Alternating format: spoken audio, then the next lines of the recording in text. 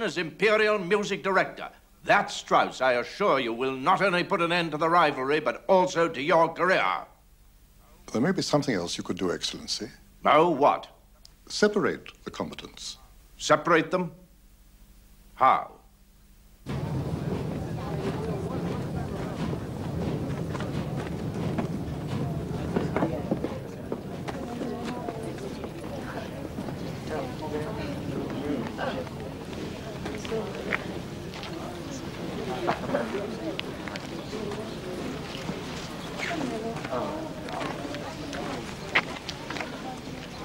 I want you to have something to remind you of me.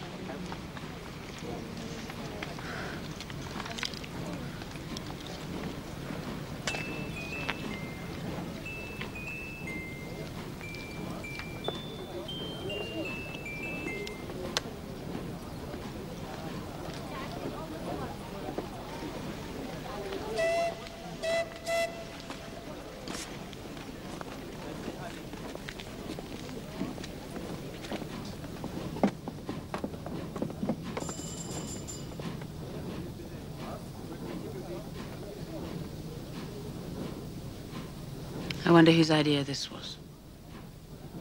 I could have said no. No, you couldn't. It was an imperial command. Yes, but given by my father. No, too clever for your father.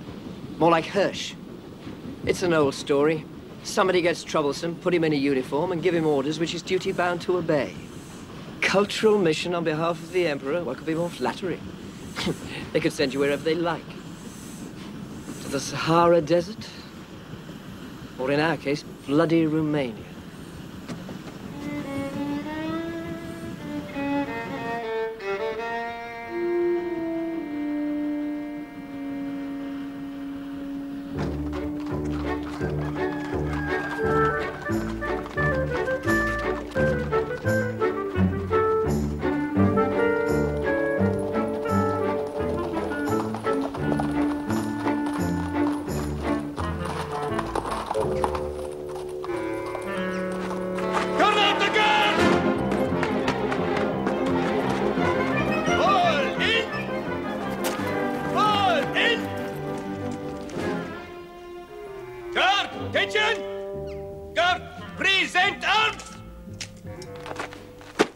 General, sir!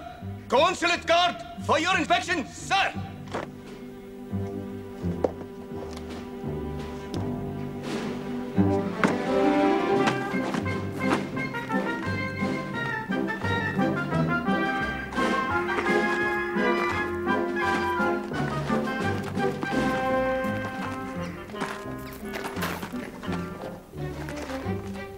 Very nice. I'd like to see the consul now, please. Sir!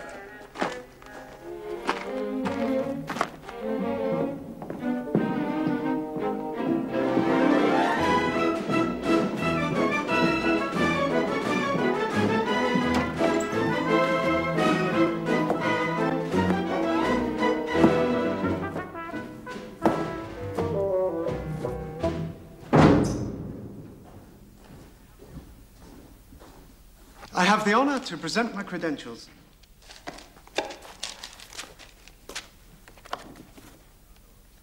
Strauss, eh? Father or son?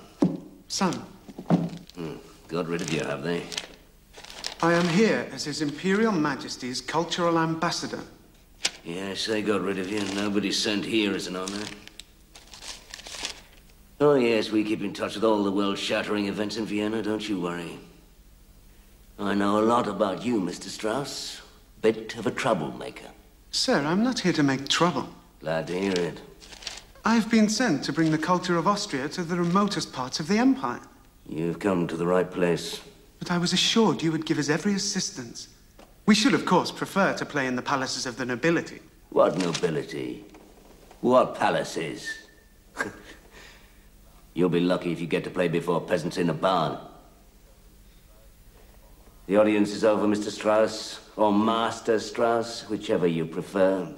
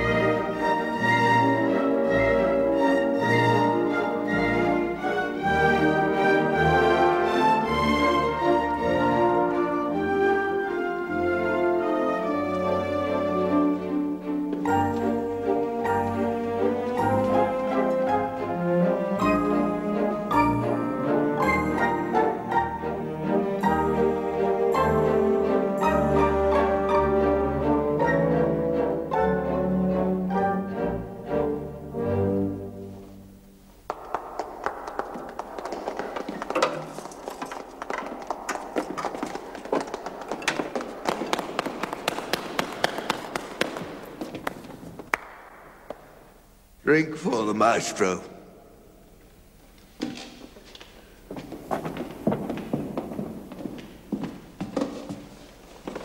Very moving. Thank you. Nothing moves me like music. Stirs memories. I remember when this hotel was the pride of the Western world. You don't look old enough. I remember when there were more servants than guests. I used to change my shirt 3 times a day. And the women. Oh, my dear Strauss. The women, all types, all ages. You said to flick your fingers and everything would be arranged. And not expensive, not at all. Nowadays the girls are spoiled. The prices have gone sky high. No one can afford a little fun anymore. Except apparently the consul. Oh, he never pays. He's a pig. He rapes. Completely corrupt, completely unscrupulous. No wonder the peasants are revolting. They are savages. Totally unimportant. They're like a woman for every time they've started a revolution. I'd be a skeleton of my former self. Oh, no, they are useless people. Mr. Strauss? Maestro?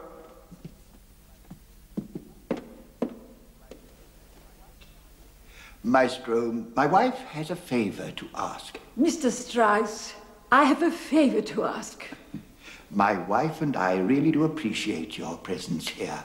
I'm glad somebody does. We love dancing, and we are so very pleased you are here. I was for Lana. She supported your father. I was devoted to your father. My husband supported Lana. You must forgive her. She's very deaf. Ah. Did you hear what I said? Yes, I heard. I loved your father's music, and such a nice dancer. We have not been back to Vienna for many years. Would it be possible for you to demonstrate the latest waltz steps for us? I never waltz. What did you say? He says he doesn't waltz. It's hell dancing with her. She can't hear the music.